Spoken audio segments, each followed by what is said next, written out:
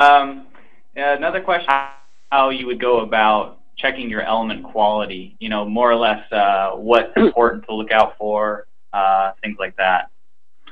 I'll say FEMAP itself and most pre- and post-processors actually have a series of element quality checks, and depending on the different quality checks, they check things like skew angles, internal angles, aspect ratio, taper ratios, and warping.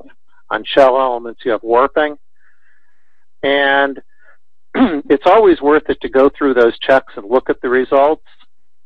And Nastran itself has limits built into it. And if you're beyond Nastran's limits, it'll crash. It'll pop out with a fatal message and say your element's too distorted to go on. However, FEMAP at least has a number of checks where you can check the element quality before this. And that's a situation where it's worth running those checks and looking at it and using the defaults that FEMAP has. And the goal is to try to keep areas of high stress or expected high stress to have elements that are not distorted much, and see if your distorted elements are further out and further away. And that said, any sufficiently large model, it's almost impossible to run a Nastran job without getting at least some warning message that you have distorted elements. One other thing that I'll mention is that the limits that are listed for distortion in FEMAP are sort of general recommendations, and maybe I can draw a little picture of it here on the graph. Is that a lot of elements, their deflection or stress performance as a function of the distortion, I'll call it the distortion down on the bottom.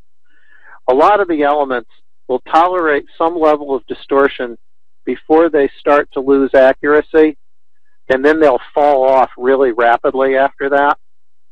So the limits that are set in FEMAP, the default limits, tend to be around an area that will create an error of, it's like less than 2% maybe.